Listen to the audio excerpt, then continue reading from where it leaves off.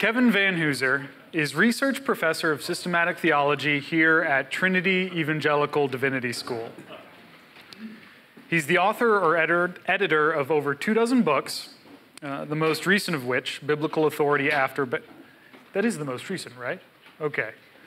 24 books. The most recent of which, Biblical Authority After Babel, Retrieving the Solas in the Spirit of Mere Protestant Christianity, is both a response to criticisms of Protestant biblical interpretation and a call for renewal through reappropriation of the 5 solas of the Reformation. His 2 dramatic volumes, The Drama of Doctrine and Faith Speaking Understanding, Performing the Drama of Doctrine, were both awarded Christianity Today's Best Theology Book of the Year. And today's lecture is entitled T.F. Torrance's Kataphysical Poetics, How the Incarnation Relates Theological Science to Scientific Theology in the Doctrine of Creation, with special reference to general relativity. Please join me in welcoming Kevin Vanhoozer.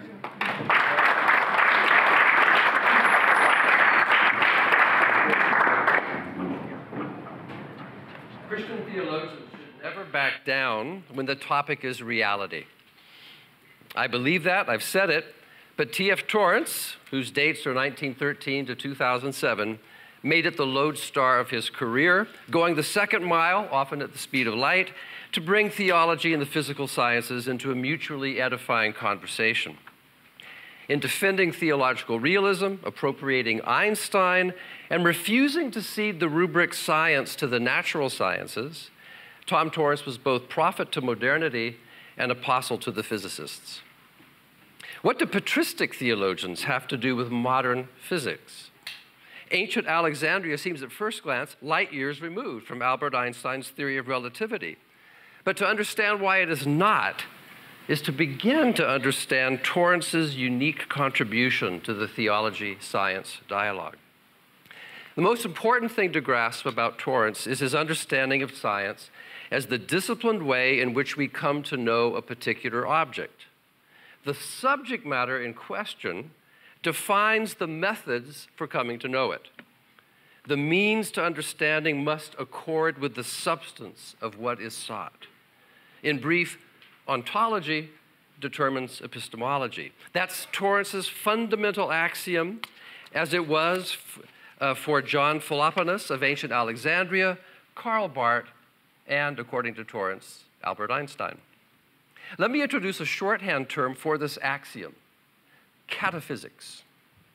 Unlike metaphysics, which Torrance thinks is often speculative and a priori, starting with first principles from which science is then deduced, real science for Torrance is kataphysin, cataphysics, according to the nature of the object, and hence a posteriori.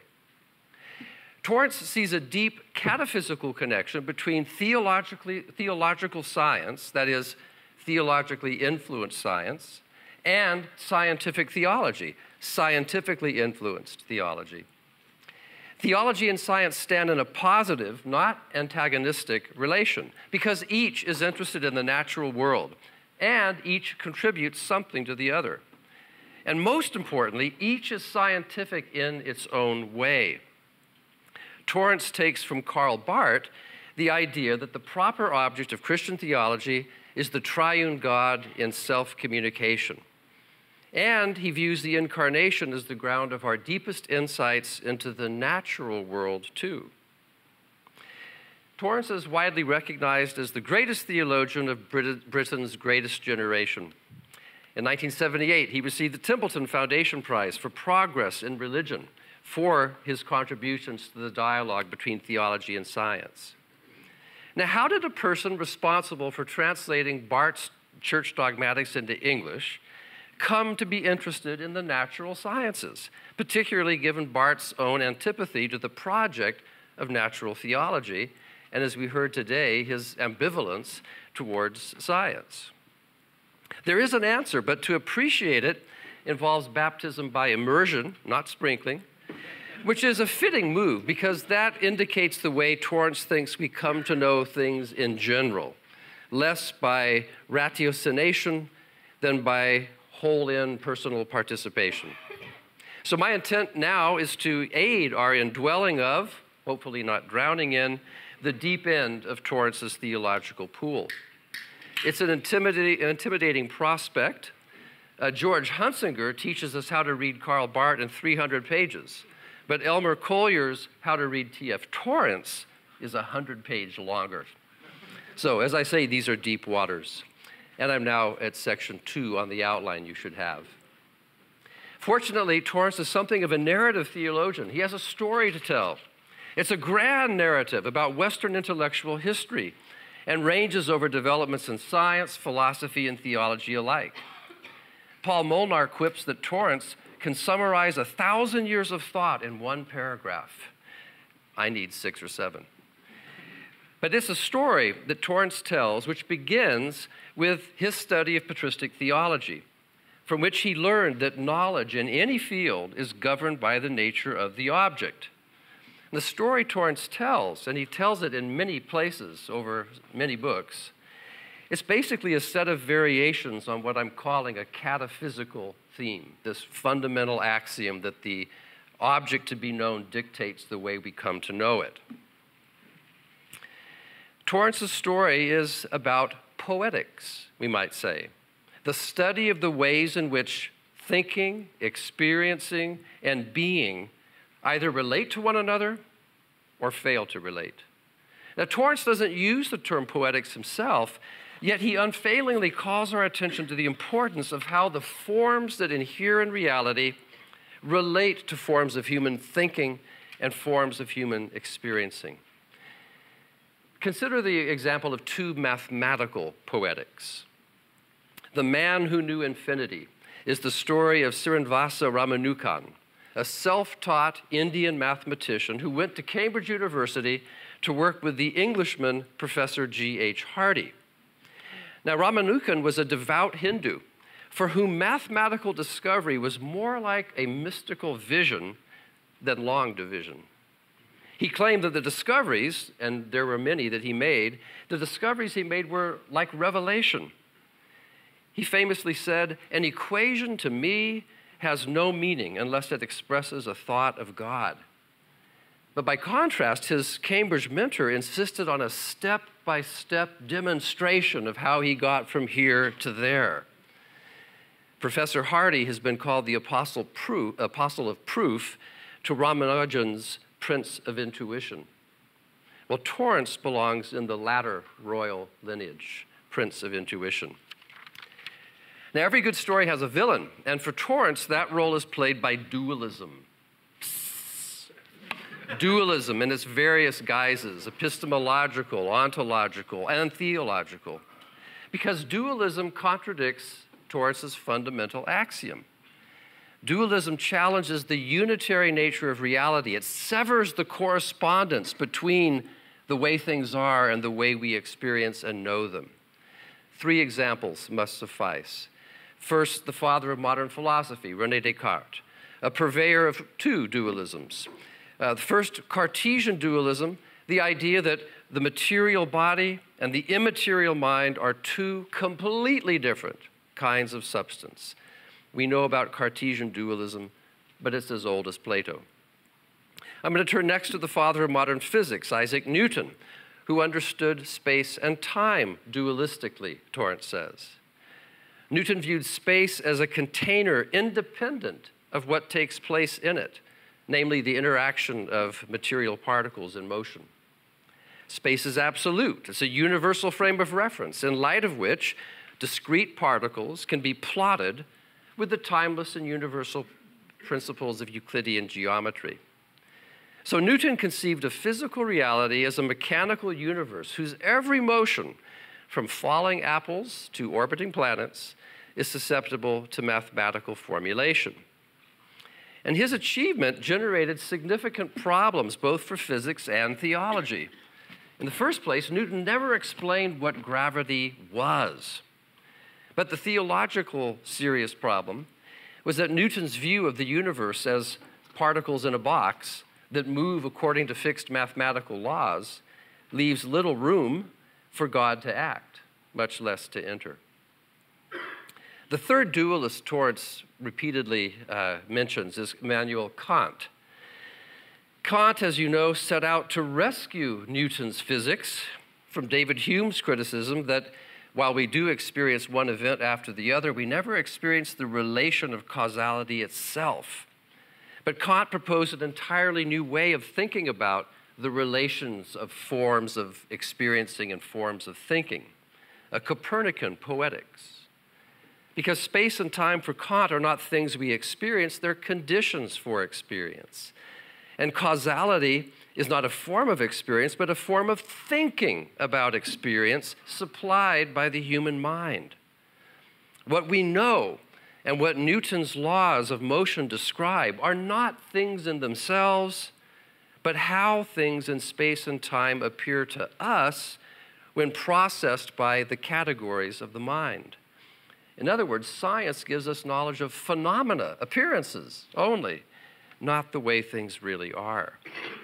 And Kant, for Torrance, represents the epitome of the modern mind, a mind that operates with a poetics partly of invention, imposing forms of intelligibility onto experience, rather than a poetics of discovery that perceives the intrinsic intelligibility of nature. Now, the social and individual constructivisms associated with postmodernity, these are simply radicalizations of Kant's poetics. And as to theology, Kant's poetics give rise to a whole series of ugly ditches that reflect the underlying dualism of what is knowable and what is not. For the modern mind, riddled with dualism, the Incarnation is literally unthinkable. The space-time history of Jesus Christ cannot be a revelation of the very God. What Torrance most regrets about the modern mind, though, is the tendency to dissociate science from theology. Now, moving on to point C, Torrance's story also has heroes, all foes of ancient and modern dualisms. The holistic, kataphysical poetics that these figures champion enabled Torrance to affirm both theological science and scientific theology. Pride of place in Torrance's roll call of kataphysical faith goes to Karl Barth. It was Barth who said, "Let my people, the church, go to the Pharaoh of modern scientific method." He was the one who said the scientific status of an inquiry is determined primarily by the subject matter. We let the nature of what we know determine for us the form of our knowledge. So Barth helped Torrance appreciate theology as a distinct science with its own distinct object, God's self-revelation in Jesus Christ. And Barth exposited this self-communication in Trinitarian terms. God, the Father, reveals himself, the Son, through himself, the Spirit. And this also dispatches another fateful dualism, that is, between the way God appears in Jesus Christ and the way God is in himself. So at the heart of Barth's kataphysical poetics stand the doctrines of the hypostatic union and the consubstantial communion of the persons of the Holy Trinity. In short, homoousios and perichoresis, terms that recall Nicene theology. Torrance's tireless advocacy of Nicaea makes him perhaps one of the first ressourcement theologians. And he wants to retrieve both the theology and the science of ancient Alexandria. He insists that the Greek fathers were aware of science's kataphysical nature, namely that knowledge depends on rightly grasping the inherent nature of whatever is being investigated. And according to Torrance, no one grasped this better than Athanasius. His insistence on homoousios, that the Son has the same nature as God, is the guarantee that God has indeed communicated within the structures of space-time existence, not simply his appearance, but his reality. Quote, "What Athanasius did was to think through and set out on a scientific basis the church's knowledge of the Father and the Son and their mutual relations, and at the same time to think through and work out the biblical account of the economic condescension of the Son in the form of a servant. End quote.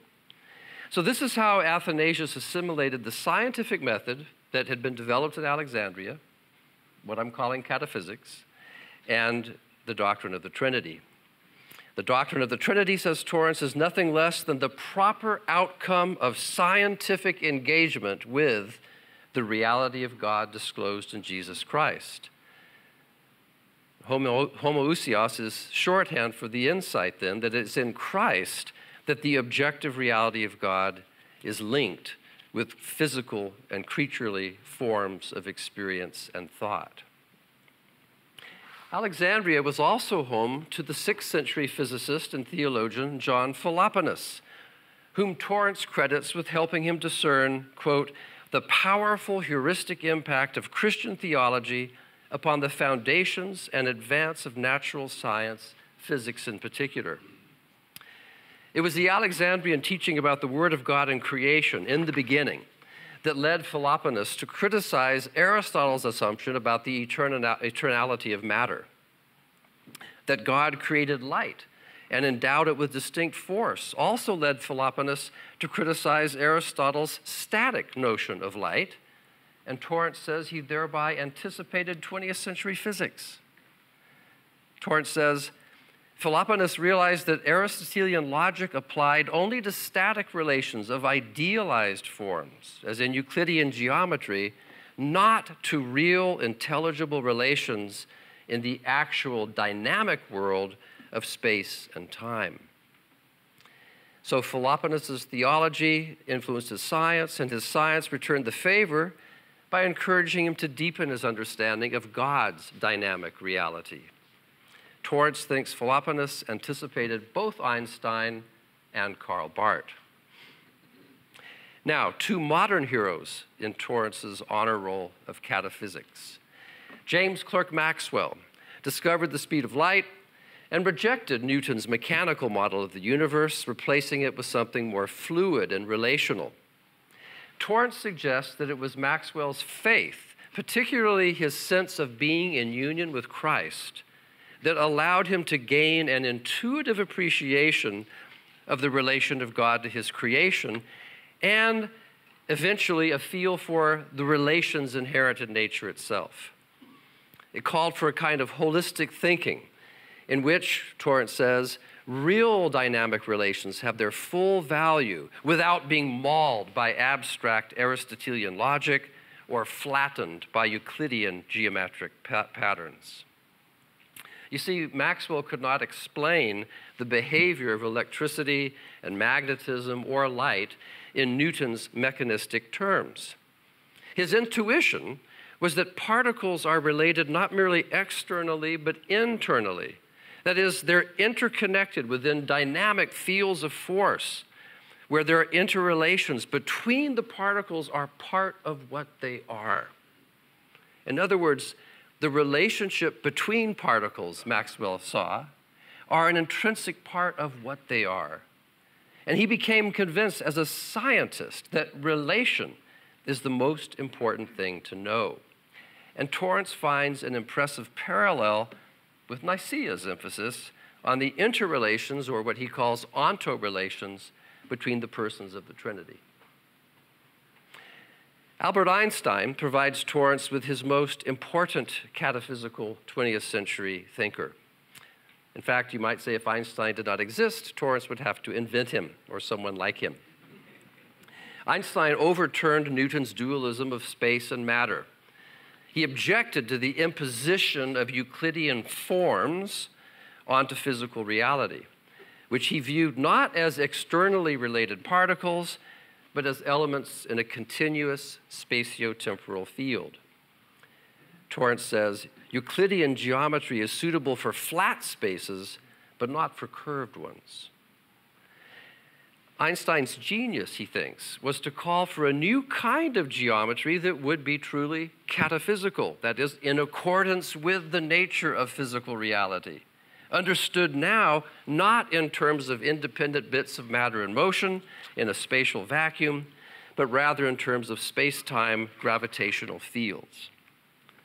Now, Einstein derived his theory of relativity not from prior ideas or from sense observations, but from an imaginative insight into the objective intelligibility of the universe. He gained knowledge of an inherent relatedness that characterizes the universe, independently of our perceiving or conceiving of it. And Torrance calls this insight of Einstein the homoousion of physics. The basic insight that our knowledge of the universe is not limited to appearances or what we can deduce from appearances, but is a grasping of reality in its ontological depth. The homoousion of physics. Torrance considers Einstein a realist, one who holds that the simplest explanation of what makes theories work is that they relate to the way things really are. But here things get tricky. While Torrance believes that Einstein's theory corresponds to the way things are, he also thinks that there's no logical bridge that allows us to move from experience to concept directly. On the contrary, it's the invisible things like gravitational forces that explain the visible, the movement of planets. The wonder of science is the openness of the structure of the universe to our rational investigation and the openness of our knowing to the intelligible nature of the universe. Leibniz calls that pre-established harmony, the pre-established harmony between mind and world. Einstein put it this way. He says, the world of our sense experience is comprehensible. The fact that it is comprehensible is a miracle. Theologians, start your engines. So how did Einstein come up with his theory of relativity if it isn't by induction or deduction? Remember that in Kataphysical science, the object of inquiry directs the inquiry. Well, Torrance says that the physical universe disclosed itself to Einstein's mind. And if that seems far-fetched, remember the other person who knew infinity, Ramanujan, and his claim that mathematical equations express God's thoughts. Torrance believes that natural science relies on intuition, namely the sheer weight or impress of external reality upon a person's openness or apprehension. Some might call it revelation. In fact, in a stunning allusion to Moses in Exodus 33, Torrance says this: nature manifests itself to us and even discloses to us objective structures that are inherently non-observable, but constitute, so to speak, the invariant backside of reality. Section 3. To this point, we've seen how Torrance views both the natural sciences and theology as cataphysical, attempts to think their respective objects according to their respective natures. And yet, both theology and the natural sciences have an interest in the natural world. So how does Torrance negotiate this potential conflict of interests? He seldom gets tied up in the specifics of debates about creation, about old or young earth, or about the length of the days. Instead, he focuses on the that and the what of the universe. That it did not have to be, and the order it happens to have.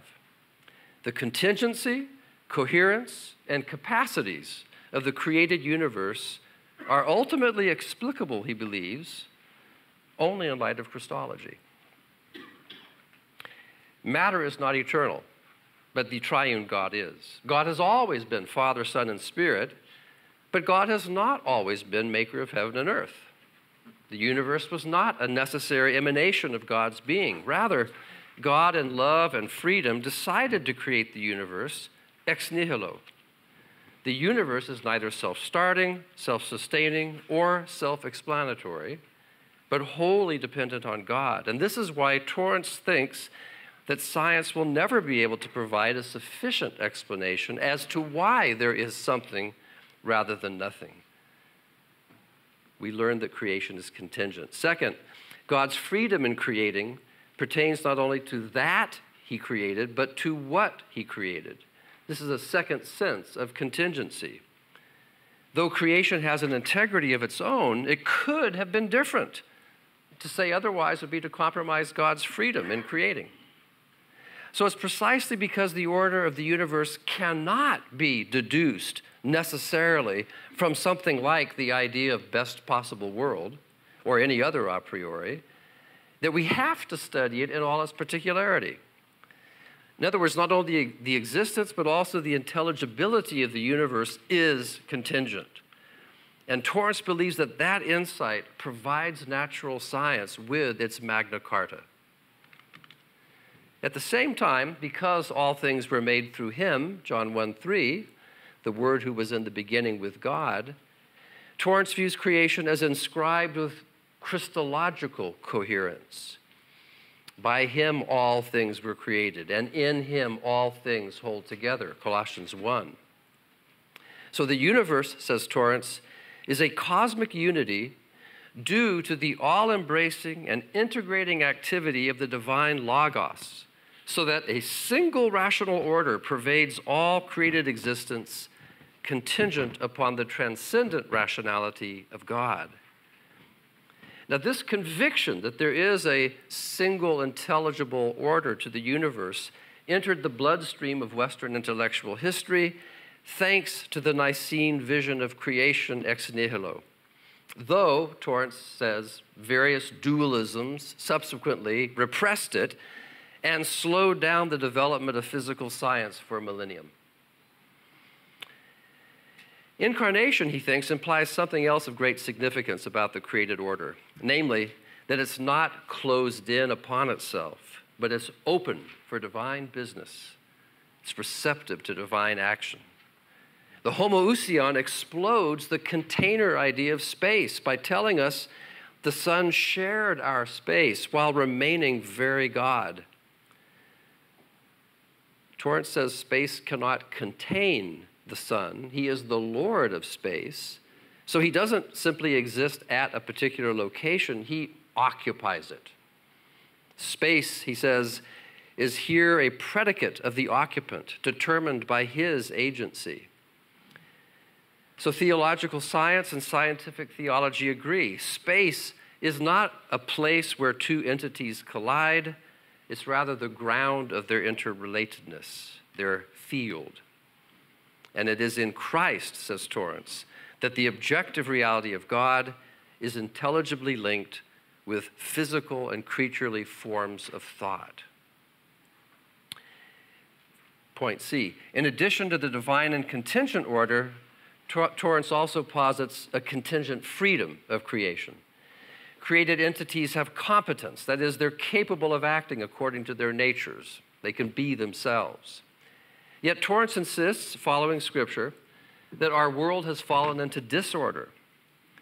This is where the homoousion comes into its own, because all things were not only made through the Logos, but all things will be healed and restored in him. Torrance affirms Gregory of Nazianzus' dictum that the unassumed is the unhealed. So the Incarnation is not an interruption of the natural order, but the freely chosen way of God's rational love in the fulfillment of his eternal purpose for the universe. Section 4. Torrance never backs down when reality is the topic, especially when he's talking to scientists. He's a realist, one who holds that humans can know the reality behind the surface physical appearances. In his view, there is no genuinely scientific thinking without this realist attitude, that is, without cataphysics. And Torrance's Kataphysical Poetics posits this pre-established harmony between forms of being and forms of knowing and speaking, the way things are and the way we conceptually represent them. A harmony pre-established at creation ex nihilo through the Logos and actualized by the incarnation of the Logos. And it's to preserve the integrity of this pre-established harmony that Torrance keeps appealing to the homoousios, to attack dualisms that divide what we can know, the appearances, from the way things are, reality. I welcome Torrance's emphasis on theological realism. I agree with his insistence that reality is multi-leveled and that each lower level is open to the level above. Still, I find myself wrestling with certain aspects of his thought. My first question concerns his revised natural theology and its relation to the natural theology of Thomas Aquinas and scholasticism in general.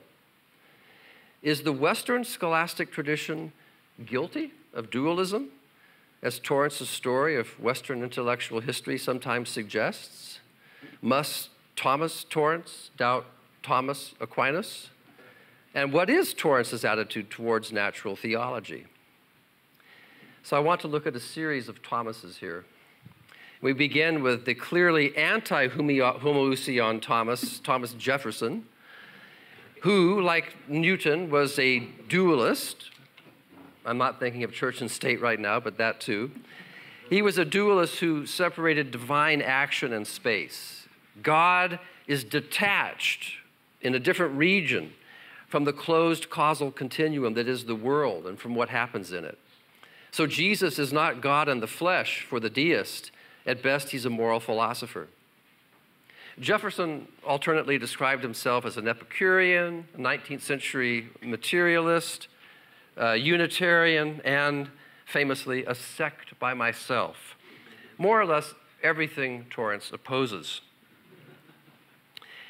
So it's no surprising that he would doubt that Thomas. But more surprising is Torrance's suspicion of his medieval namesake, Saint Thomas, despite Aquinas' orthodoxy and affirmation of theology as a science. But Torrance associates Thomism with seeking to know God by studying nature. And what that does, he says, that it privileges not the father-son relationship, but the creator-creature relation, and the two are very different. The creator-creature relation leads inexorably to the immutable, omnipotent, and impassible God of Christian theism. To privilege the creator-creature relation over the father-son relation, eventually, he says, gives rise to the worst kind of dualism, a dualism that divides the essence of the one God from the onto-relations of the three persons. And Torrance finds such a dualistic concept of God in the Summa Theologica, insofar as the Trinity is a kind of appendix to an independently reached doctrine of the one God. Torrance is also reluctant to do either scientific theology or theological science from the bottom up, which is what he sees Aquinas doing following Aristotle. Scholasticism leads to a view of God that is analogous to nature, yes, but not to God's nature. We need the homoousion for that, he insists. Remember, the order of nature is contingent. One can't move from creation to creator by a logical or analogical bridge. To seek the knowledge of God elsewhere than the Incarnation, thus, says Torrance, is to contradict the Trinity and set aside the gospel. Point 3. It's because the universe is a free and contingent creation that Torrance rejects the kind of natural theology that reasons in this bottom-up manner from creature to creator. There's no necessary connection between the created order and creator, such that one could draw straight lines from things in the universe to divine perfections. Torrance again makes this point by saying there's no logical bridge for moving between the created order and God. So far, perhaps so Bart. But Torrance doesn't leave it there with a contrast between natural and revealed theology. That might sound too dualistic. Rather, he wants to reform natural theology by relocating it within revealed theology, similar to the way that Einstein reformed Euclidean geometry by locating it within his relativity theory. So, do the heavens declare the glory of God? Torrance wants to say yes, but again, this is not something we can read off the surface of creation because there is no logical bridge between the world and God. Remember contingency. And yet, there is a real and rational relation between what natural science can discover about creation and the Creator who reveals himself in Jesus Christ.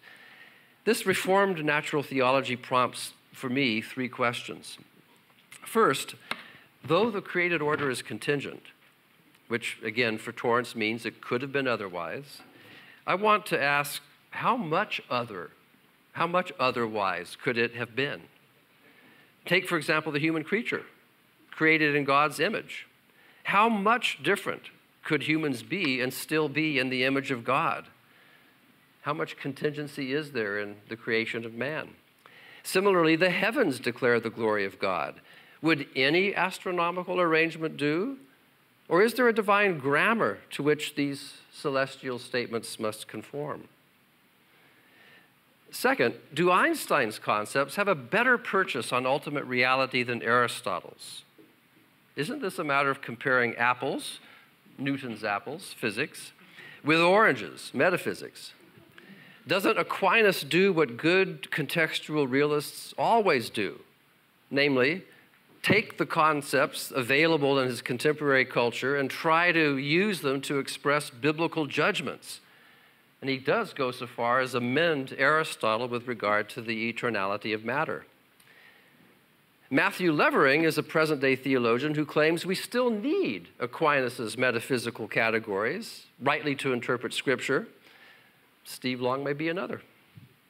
There's also a book by Gerard Verschuren entitled Aquinas and Modern Science, and he argues about the necessity for Aquinas' metaphysics for doing justice to classical and quantum physics. But my point is this: nature is one, but could there be more than one conceptual scheme for knowing it? Does Torrance rightly distinguish physical from metaphysical categories? And this leads to my third question, and I think to the heart of his Kataphysical Poetics. And it's this: how do we know which concepts and theories rightly correspond to reality? Torrance insists that reality itself, or that reality reveals itself to those with eyes and ears to hear and see. Theories aren't simply conceptual projections from a creative mind onto inert matter. They're rather transparent disclosure models through which the truth of creation shines through. Torrance's realism maintains that the external world exerts pressure on our minds as it gives itself to be known. And that's how we can come up with an actual correspondence between the way things are and our thinking. This is what happens, says Torrance, if knowers are rightly attuned to what is being given. And that's a mighty if, and mighty difficult to understand. But let me make a stab. Recall Einstein's imaginative insight into the surface of things, beyond the surface of things. His insight into their ontological depths, what Torrance called the homoousion of physics. Torrance turns to Michael Polanyi to help interpret such aha moments. There's a tacit dimension to knowing, a subsidiary awareness of background patterns in addition to focal observation. Empirical experimentation is not enough. You have to indwell a particular field of investigation in order to grasp its constitutive relations. For example, I only began to understand Tom Torrance after indwelling the body of his works, eating, drinking, sleeping Torrance for weeks. It was wonderful. One author thinks the key to understanding Torrance is the idea of compulsion. Quote, reality compels us to know it according to its true nature. Torrance is obsessive about this compulsion. Real things exert real force, but persons have to be open to the argument. Polanyi uses perceptual integration as a model.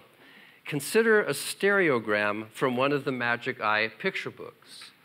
May I have that first slide? Now, no amount of detailed analysis of the surface features of the picture is going to help you see what's there. But perhaps we have an Einstein in the room who can see through the surface of things to the ontological depth. Does anybody see what that's a picture of? Would you believe me if I told you there are three monkeys. Monkey, see no evil, hear no evil, and speak no evil. Three monkeys with hands over their various sense organs. I assure you, I've seen it myself. It works best when you don't try to focus, but just relax, and it's probably hard in this light, but if you just relax and let your eyes kind of go cross-eyed and blurry, somehow the brain integrates things that we are only subsidiarily aware of, and it comes into focus. So, no amount of analysis enables you to see the form that's hidden. You have to look at the whole. You can't focus on the details. Basically, the mind integrates the subsidiary clues to the matrix of these interrelations that constitute the three-dimensional whole. How do you know if you've seen the image correctly? Well, you'll know it when you see it. Or you could have a key to the right answers. Second slide illustrates this. If you look at these patterns in the way that I've described, eventually you'll see a three-dimensional object that's pictured below. By the way, Torrance wants to say something similar about reading Scripture. In lectures he gave at Fuller Theological Seminary, he criticized the way in which some exegetes operate with logical, causal patterns of thought that, given the subject matter, the Word of God, are unscientific because they get no further than the surface phenomena. They don't see the image that's hidden in the patterns. So Torrance says that exegetes should not simply parse terms or outline grammar. They should prayerfully indwell the text until they perceive its unitary truth, the living Word of God. Torrance calls this depth interpretation, and that's exactly what you need to see these images. Well, I think I get it, but I'm not entirely convinced. Maybe that means I don't get it, after all, that I don't see the pattern in Torrance's work. Or is there a room for legitimate disagreement and conversation? John Hick once told Torrance that he didn't get it after listening to a lecture, and an exasperated Torrance replied, "You will never understand unless you repent." So, who has to repent of practicing poor theological science? Arminians or Calvinists? Federal Calvinists or evangelical Calvinists? Conservative or progressive evangelicals? And no doubt the Lutherans would say, all of the above. But the point I'm making concerns the conflict of interpretations in theological science and scientific theology. How do you negotiate interpretive disagreement given Kataphysical poetics? Why don't we all see the same thing? These are large questions. Torrance is familiar with them, and he's not without resources for responding. We can't go into this now, but one criterion he appeals to is Catholicity. And I think it's because he knew that this interpretive disagreement was such an issue that he spent so many years after his retirement in ecumenical discussions, particularly with Greek Orthodox figures about the Trinity.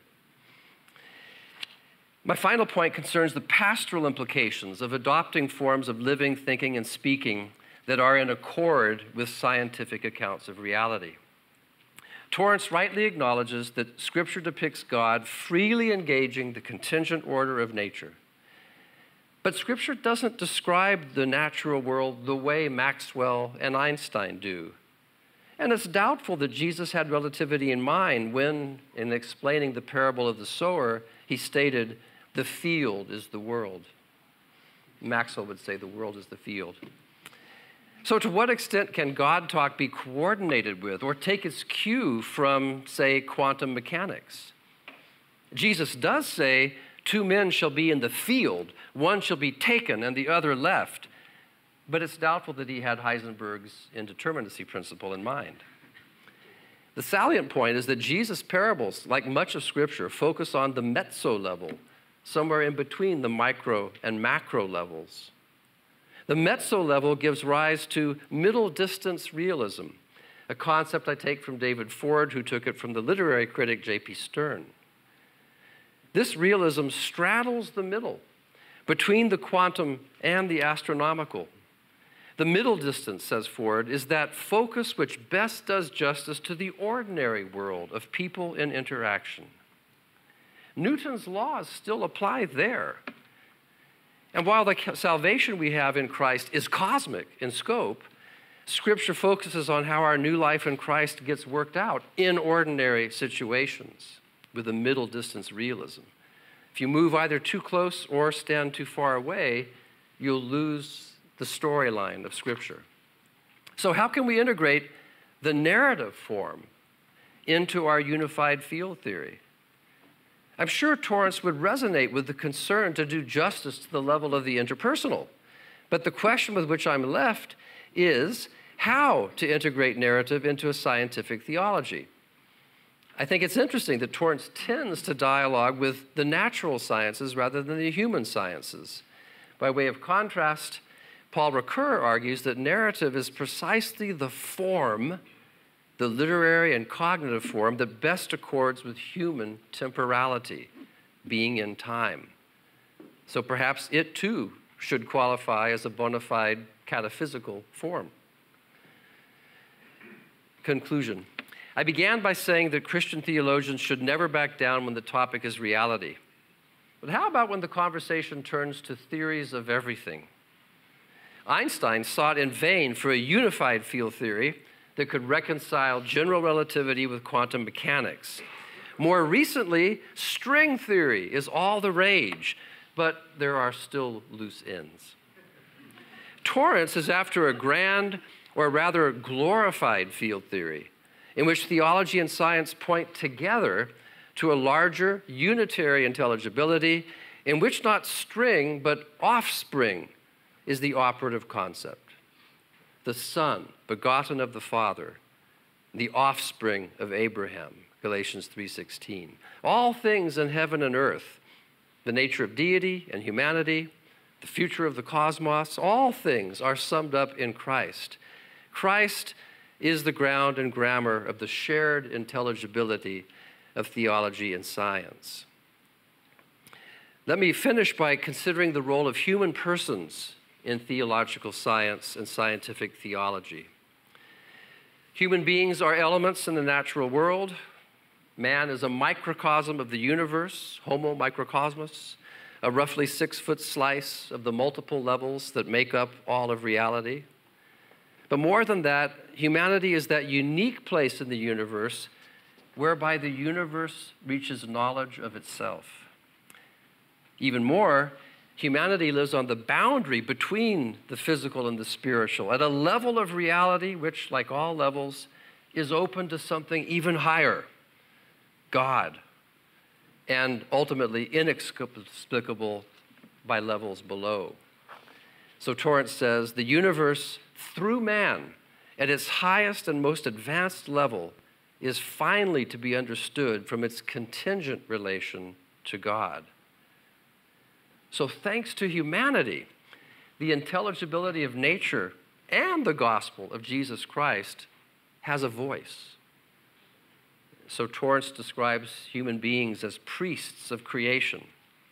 I think he has a kindred spirit in Norman Wiersbe, who says that we're in the midst of a crisis of seeing, and that to see the world as God's creation, people must become creatures who live in Christ. Torrance's Kataphysical Poetics were perhaps made for such a time as this, inasmuch as he reminds us that creation isn't simply about origins, but about the present character of the world and our place in it. And ultimately, seeing the natural world for what it truly is demands more than theory. It demands cultivating an ethos, a form of life that sees and imagines and experiences the world as God's good creation. To live kataphysin, along the grain of the created order, that's the way of wisdom that leads to human flourishing. It's a way that coheres with the way of Jesus Christ. Scientific theology and theological science alike are thus ultimately forms of discipleship, forms of listening for the Logos through whom and for whom all things were made, forms of following the Logos wherever he leads. Thank you.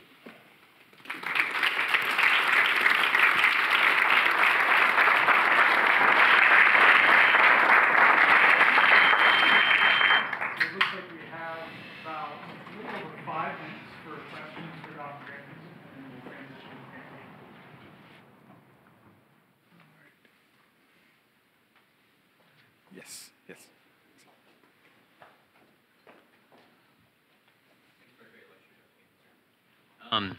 So on the face of it, the theologian investigating the doctrine of creation and the natural scientist would seem to have the same object of investigation, but obviously their methodologies are very different. In Torrance's estimation, is that because the ultimate object of the doctrine of creation is still God? First of all, would you say that it was a good lecture again? Because I don't think the microphone was. Oh, sorry. Great lecture, actually. But just good. So thanks, Will. The fact is, I actually had a hard time finding lots that Torrance said about creation per se.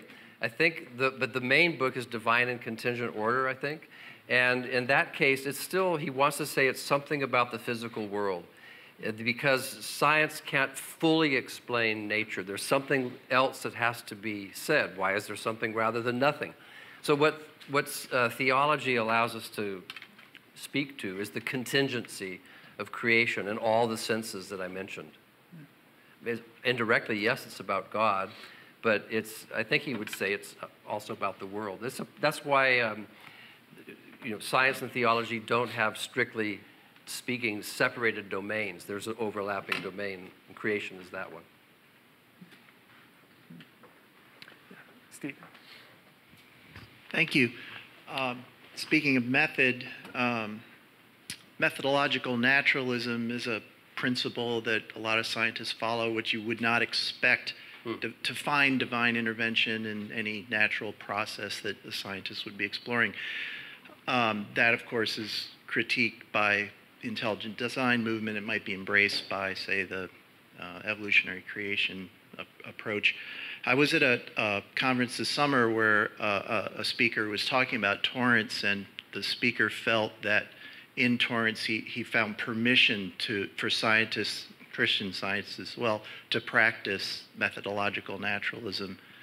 Would you agree that that might be something that would come out of his thinking about the practice of science? Well, I'd like to hear more about the reasons for that. I'm a little bit surprised. First of all, is methodological naturalism a scientific idea, or is it more of a metaphysical presupposition? There you go.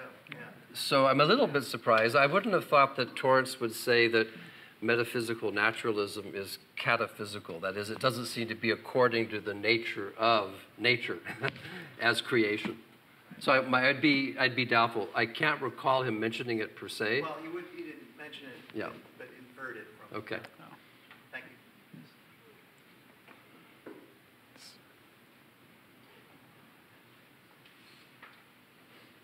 Any other questions before we move to the panel? Yes, Christoph.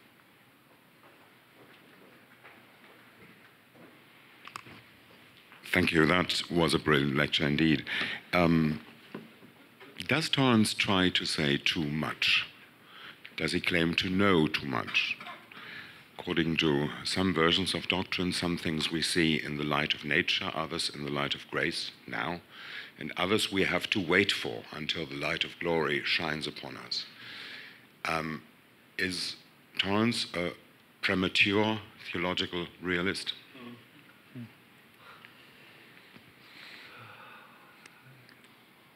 Well, you touch on something that concerns me, and that is the role of intellectual humility. It's the comeback to John Hick, that you have to repent. My question is, well, what if you have repented and you still disagree? Do you have to go back, and repent again? Because he is very confident and he's passionate. I think he's seen something that has excited him, and I think it's important to hear it. Is it premature to say that it's the end of the story? I mean, I'm more inclined to listen to what someone tells me they've seen in reality than to go tell them to repent. But again, the magic eye picture, it is a compelling illustration because it's hard to deny once you've had the vision of that three-dimensional figure. It's hard to deny that you saw what you saw. And yet, this is where I think biblical theology comes in handy. And so, yes, I think I would want to agree that our eschatology is such that we're on the way still. We're not there. We may have the first fruits and a glimpse and an anticipation, but I would say that our eschatology, as much as anything else, should give us pause and should cultivate a certain intellectual humility. Truth is eschatological. Well, that started some questions. Yes, it did. Thank you, Dr. Vanhoozer. I enjoyed your talk. You talked about how Torrance talks about the competency and the contingency of creation. And you mentioned just briefly in your Schrodinger's cat analogy about the sort of indeterminacy of things. How would maybe Torrance's ideas on this and the dualism relate to this idea that is very prevalent these days of sort of, you know, as our observations go to the most basic level with quantum mechanics, there just seems to be no cause and effect, just indeterminacy. How might that relate to well, it's what interesting you mentioned about? that. He didn't know about string theory, really. It was a little too late, you know, as far as the development. He did know a little bit about quantum mechanics, but there's not an in-depth engagement. But he does mention it sometime. And what he wants to say is, like the Big Bang, the singularity at the beginning, there are limits where he thinks that science just won't be able to see further. Maybe that's where the humility comes in. But interestingly enough, the book on Aquinas and modern science has a little section on quantum physics and says we actually need Aquinas' metaphysics there because once you abandon the concept of causality, then it really does become unintelligible. So he kind of defends the applicability of causality at the quantum level, even if we can't understand how it works. There has to be some cause, he is arguing metaphysically, for these things. Otherwise, nature does become to be unintelligible. But Torrance wants to say that there's openness at the very, very beginning and at these very infinitesimal subatomic levels where science doesn't know, and that is an indication that they should be open. So our intuition should sort of guide us to assume that it's there, even if we can't see it? So that's the Aquinas scholars line, that we need, as human beings, we need to work with a concept of causality, or otherwise our everyday experience becomes rather chaotic and unintelligible.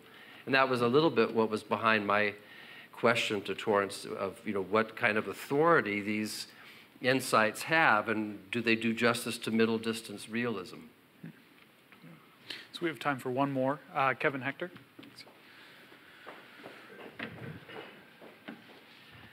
To add to the chorus, thank you very much for your paper. So I liked the paper a lot, and I loved the questions. The three questions I thought were brilliant and incisive.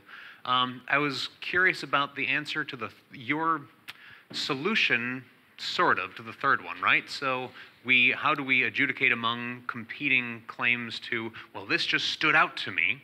One way to do this is to appeal to Catholicity, but that seems just to move the bump in the rug, right? Because then, how do you know what you're to take from seeing in Catholicity, right? Well, there are competing claims to what counts as Catholicity. There are competing claims to what one sees there. And so it seems as if you would have the conflict of interpretations all over again, right? So I'm just curious, in your estimation, where do you think this gets us, this reality giving us the concepts the same way that the monkeys just sort of stand out to us? Is this a scalable model for how we are going to deal with reality? So again, Torrance assumes a disclosure model, and then to the question, am I seeing the same thing, am I being disclosed to in the same way as someone else? He does appeal to Catholicity.